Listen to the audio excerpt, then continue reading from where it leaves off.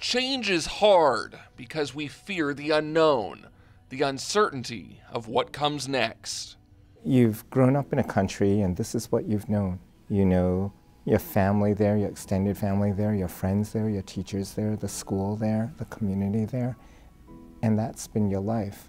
Emily Tang liked her old life in China. When I'm at China, I'm the best student in class, so the teachers all like me, and the class is nice to me too, and I have a lot of friends. But on May 22nd, 2016, Emily, along with her mom and brother, immigrated to San Francisco to reunite with her dad. 我啱啱嚟，我係唔適應啊，做咗嚟又冇工作，又冇唔識講咧，去邊度都覺得好困難咯，好似好渺茫。Emily enrolled in the Chinese Education Center, an elementary school for newcomer immigrants. At the start, I don't even know an English word, so I can't finish homework and I don't know what the teacher is saying, so I can't learn anything. I remember Emily the first few days, being very quiet, very reticent, not too outgoing. And then as she got more comfortable, her personality started to take shape. After a year, Emily transferred to John Yehall Chin Elementary in the heart of Chinatown, where she continued to thrive.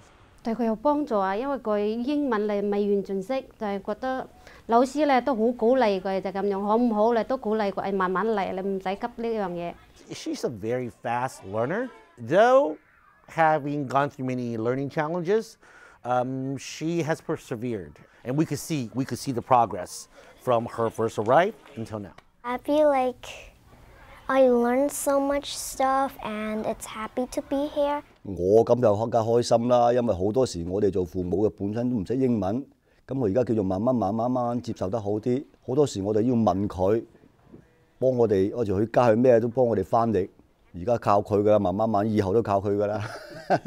The young girl who feared her new life in a new country is now fearless, ready for whatever comes next. It is the Emilys of this world that make this wholly worthwhile. She found a way to shine here, and that's part of who she is. I'm continually impressed with her.